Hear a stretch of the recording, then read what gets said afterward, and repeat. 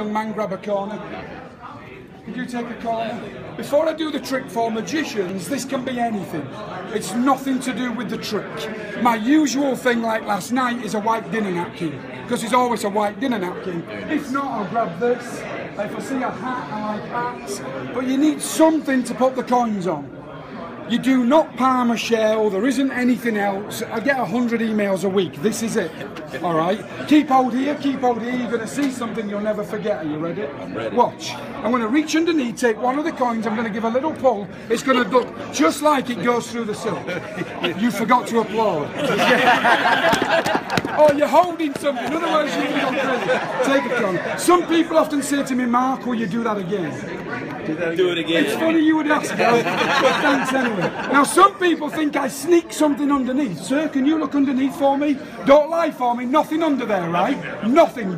Swear? Swear. I promise there's nothing. I'm going to reach underneath, I'm going to take just one coin, give a little pull. It looks like magic, doesn't it? You forgot to applaud. Oh, you see that guy there? Do you think I could teach him to be a magician? What do you think? Sure. I know it's a bit ugly, but you could probably do tricks, right? Are you right or left-handed, sir? Right, same as me. What's the chances? Oh, about 50%. Right-handed. Right-handed. So I show the two coins, and I say, every time I go here, I'm setting the trick. Right. I say right-handed. What I need you to do, sir, is can you go like that? Now on the DVD, I talk about that for nearly 10 minutes. They have to be doing that. Loads of laymen, I don't know why, do that. Even when you've said, can you do that? They go, yeah. And I go like, Jesus Christ. And when they do, I get a joke and I make him look, but a lot do that. I've even had them do that. But you want them, hey, everyone I do tricks for's drunk, right? So in a second, I'm going to ask you to reach underneath. Do you like heads or tails, Mike?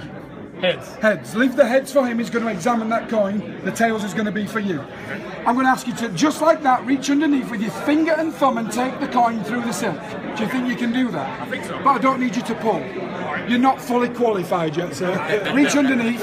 Now the reason I say that, I want to just make sure he's got the right coin.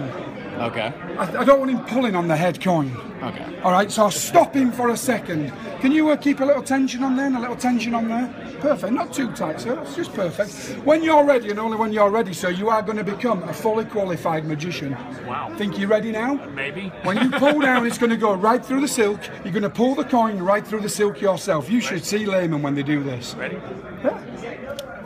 When a layman does that, now, he really does get to examine, he really examines, he gets his dinner napkin back, and I'm ready to go again.